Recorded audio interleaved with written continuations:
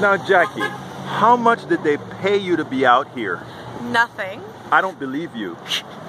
Okay, so the notion that there are paid protesters is really upsetting as someone who's been in political life for quite a bit.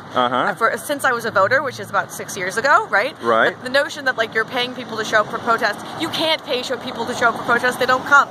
And so like, because I've done political organization in Austin, I've done political organization in Houston, and it's really, really frustrating to suggest that because I am actively engaged as a citizen, I must have been paid to do it. I care about my country, I care about my state, I care that my congressman actually speaks to me and understands that like, it doesn't matter what party I'm part of, he's still my representative.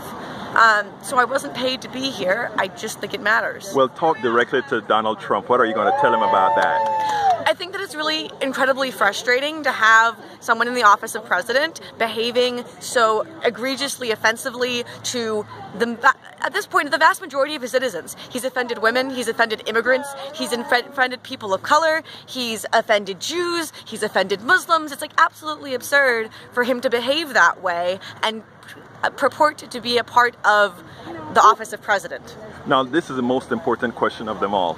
Did you vote? Absolutely. Did you ensure that folks your age voted? Yes, I registered voters as well as campaigning for the political candidate that I was hoping would take the election. Thank you very much. Yes.